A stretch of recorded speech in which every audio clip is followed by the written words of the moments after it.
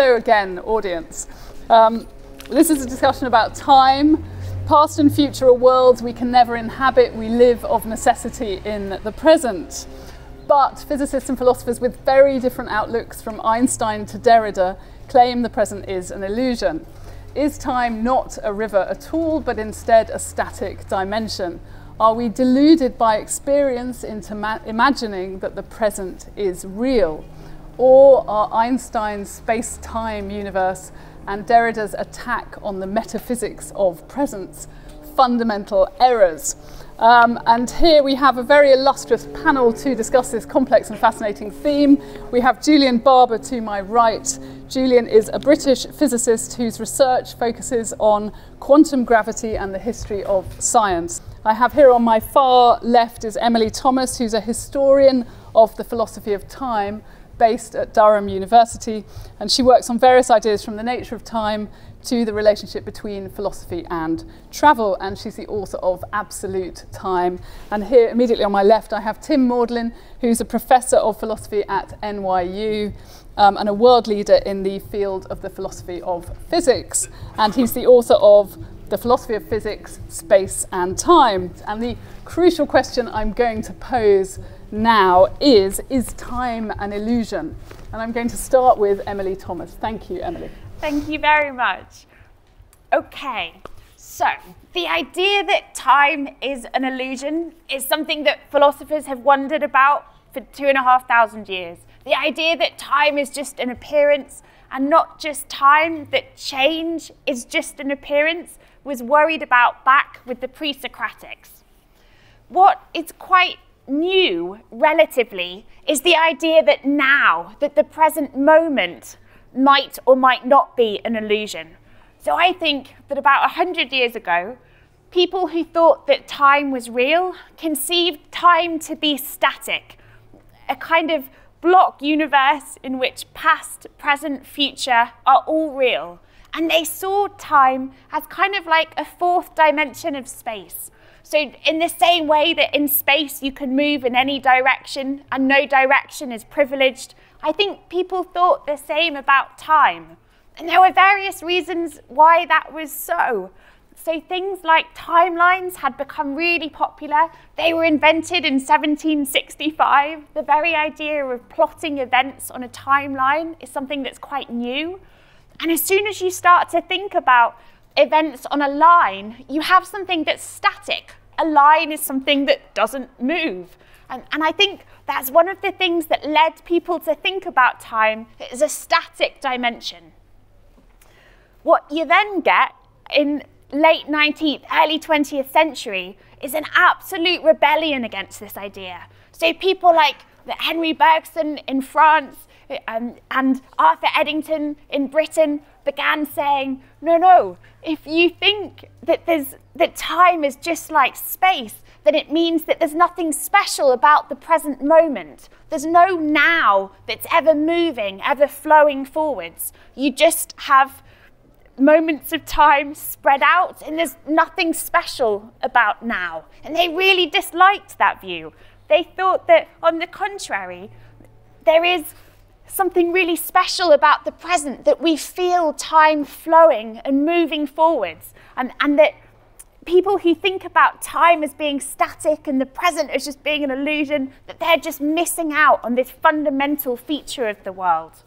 So I think this is how this debate got started, whether or not the present is an illusion. I think it all kicked off about 100 years ago.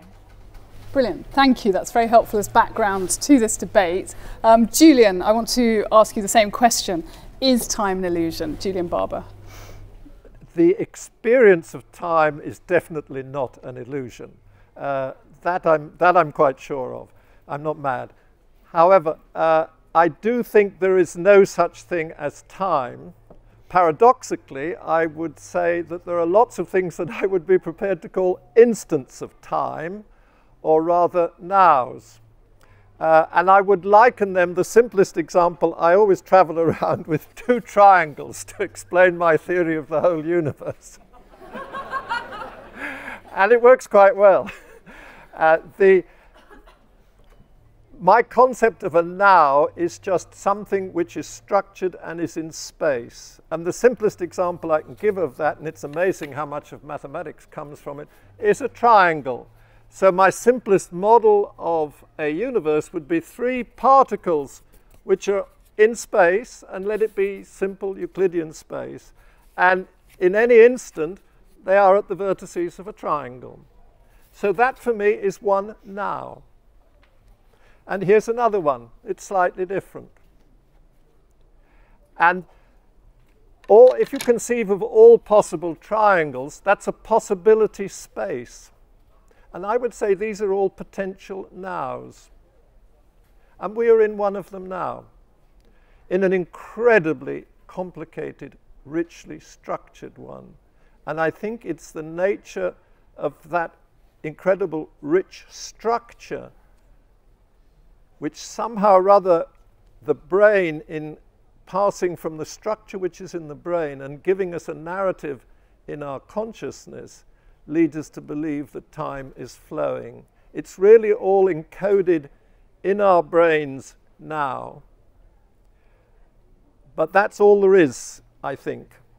If we had no experience of change, we just couldn't have the idea of time passing. But I don't so much like that word change as much as I used to, because it implies going forwards in time, that there's a direction to it. So I now prefer to use the word difference.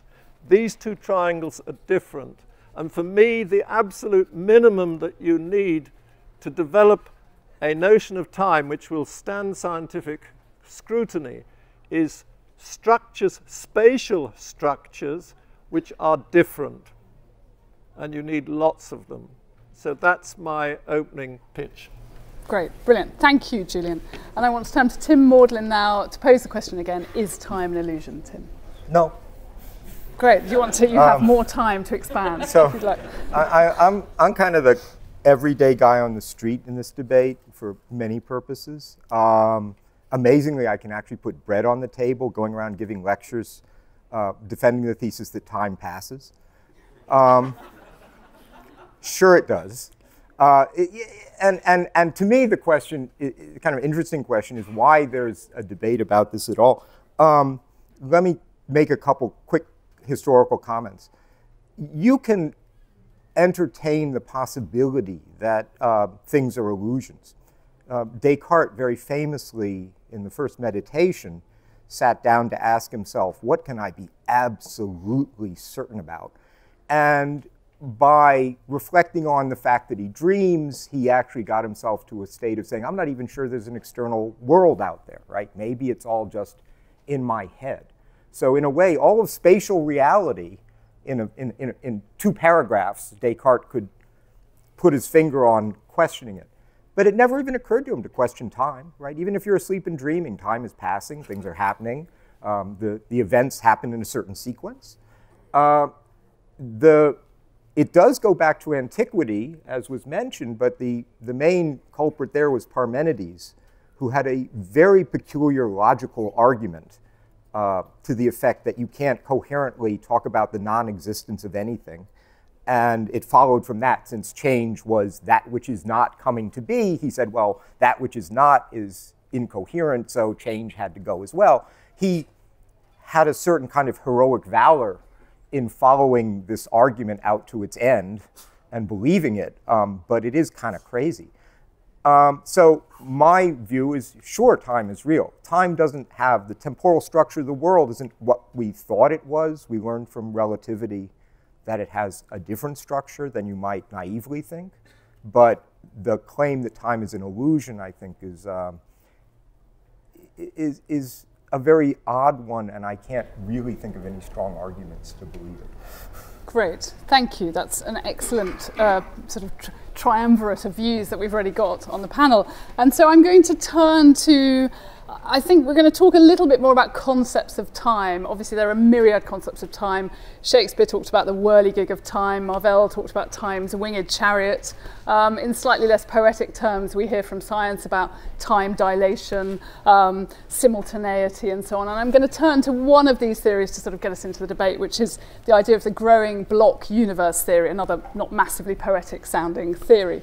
And I wondered, Emily, if you could put this in some context. What is growing block universe theory, and why is it so fashionable at the moment? What's going on? So, if you are a growing block theorist, you think that the past is real, but the future is unreal. To continue watching this video, click the link in the top left or in the description below. Or visit iai.tv for more debates and talks from the world's leading thinkers on today's biggest ideas.